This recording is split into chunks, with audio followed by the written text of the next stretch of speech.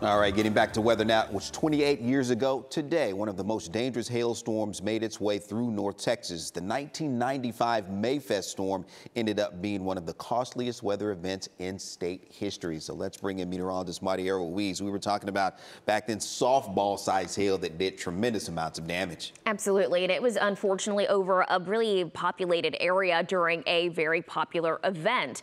Here is a radar image from that day. Now, radar has changed quite a bit since the mid-90s, but we still interpret it the same. So Mayfest, you can see there being pointed out in Tarrant County. You had this large sail going over, and you can see the really high reflectivity indicating that large hail. This eventually ended up kind of spreading out and produced very heavy rainfall as it moved over Dallas County, and even some signs of rotation. I mean, this was quite an interesting supercell that happened to go right over the Metroplex. So Tarrant County impacts actually ended up being that softball-sized hail. It struck Mayfest, which had 10,000 people in attendance. And this ended up causing over 400 injuries, 60 of which were serious injuries.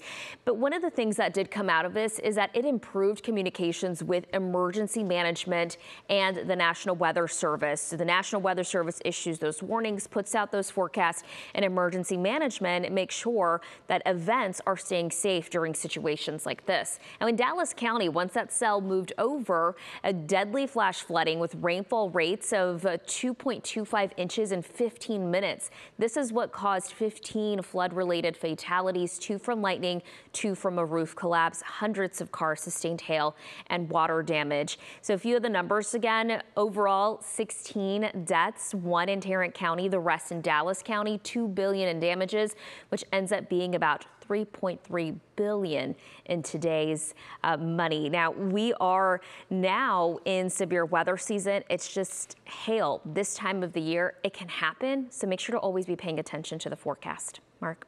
Okay, Marielle, thank you for the update.